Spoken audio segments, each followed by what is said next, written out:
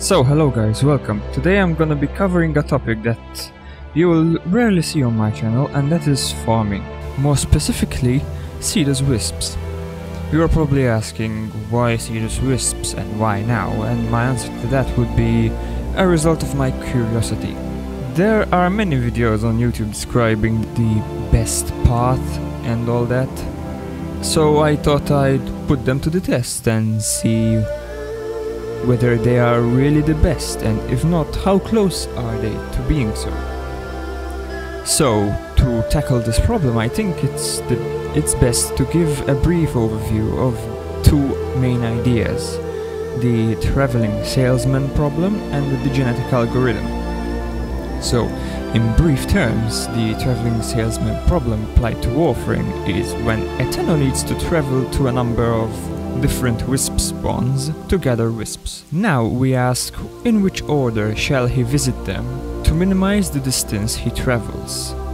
This problem is computationally very hard. Even with 10 different spawn sites, there are more than 3.5 million possible paths that this tenor can take, meaning that for this task we'll need something that will hopefully perform better than just a brute force check of the paths.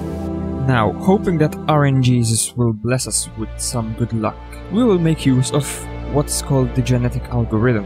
Now, the genetic algorithm conceptually is very interesting. It performs optimization the same way that evolution does by natural selection. Now, at this point, I need to emphasize that I encourage all the creationists among you to leave their philosophies at the door for a moment, or else just skip forward to the results immediately. So, the way that the genetic algorithm works is that it looks at a population and then it evaluates their fitness. Then the weakest ones die off and the rest are moved to the next generation. Now the empty spaces are then filled by new specimens. These specimens can be created in a lot of different ways, like for example you can crossbreed any of the two survivors together and create a new one. Or else you can mutate one of the survivors by changing it a little bit. Or else you can just do some combination of the two. And then you just rinse and repeat. You keep evolving and creating new generations until it converges on the optimum, which, if you sort of think about it, it should converge on the optimum because you're taking the best each time and tweaking them a bit. Now, onto a quick rundown of the code. I will go over this very quickly, but there will be a link in the description to the GitHub page where you can see it in detail, and feel free to ask any questions in the comments about this. For this task, I am using JavaScript with the P5.js library, which facilitates animation and drawing on HTML canvas. Firstly, we set up the variables for our parameters. We will be using the population size of 500 per generation, and we will only keep the best 100 of that generation for the next generation. Now, to store the wisp locations, we have a wisp object with an x and y coordinate. This just makes it easier to deal with expanding the arrays further down.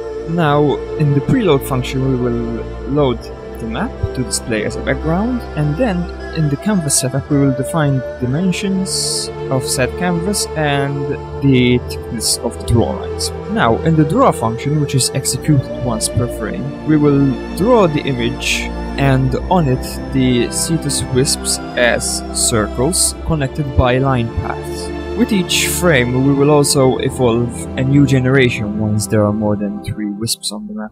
This is because if you have only 3 points, there is only one way you can traverse them once and only once, so it's no use running the algorithm. As an event listener, we are using the mouseClick function, where it creates a wisp where you click the way we have it set up. If there are more than 3 wisps, it also generates a population of paths. Again, the limit on the 3 wisps is the same as mentioned earlier. There are also some helper functions to calculate distances, path lengths, and finding the index of the smallest element in an array, which are, whatever. Now for evolution we will only be using a mutation technique, so you can sort of implement a crossbreeding technique, but it's not that straightforward, so I thought I'd keep everything so simple for this. So basically what this does is it takes in a path and 2 points on that path and switches them around and returns the new path. So with that in mind, next we go to the create population function. This basically just takes the list of locations that we have stored and it just returns 500 mutations of it. We don't necessarily have to optimize at this stage, we just have to create 500 variations. Now, the optimization happens in the fitness evaluation function, and this is done by setting the order of the wisps as the generation's best first. So you find the best one in the generation and you take that and put it in the locks array that you see up there, and then putting the best 100 of that generation in a new population. And after that, you sort of fill the spaces with random mutations of those best 100. So, okay, so let's test it out. As we can see, it is running quite beautifully. Let's leave it going for a bit.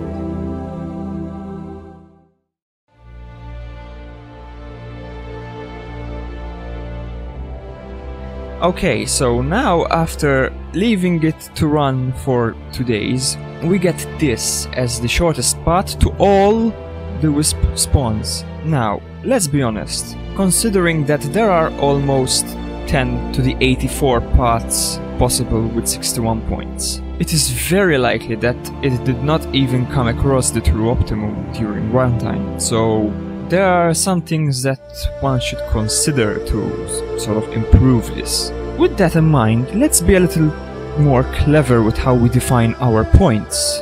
Most likely, anyone farming wisps will be running a loot radar mod or something like that. So we can mark only 1 point where there are spawn clusters, so to speak. For example, in the Mortus Lungfish Lake, there are a lot of points. We can just mark that once, since we will just visit it and just check the minimap. And also, if there are spawn locations lying on a straight line, we can skip the middle ones and hope that the smallest path passes over the middle ones as well. So that way, while you're traveling, you can just look at it, and if there's nothing, you just ignore them. And one can also just discard some of the spawn points completely that are deemed not worth visiting, so to speak, which means they require a long travel distance for very little gain, effectively. So doing this, the number of points is down to 27, with only 10 to 28 possible paths, which is a lot less possibilities, and it gives this path as an optimum, which is pretty similar to the usual lap that people run. So I guess they were right, after all. And so here are a few runs I did.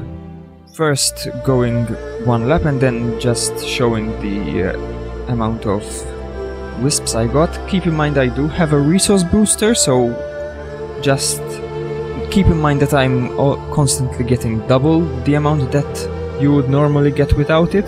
And with that, I guess that's it for today. Thank you for watching, and if you enjoyed this video, feel free to thumbs up and subscribe for more.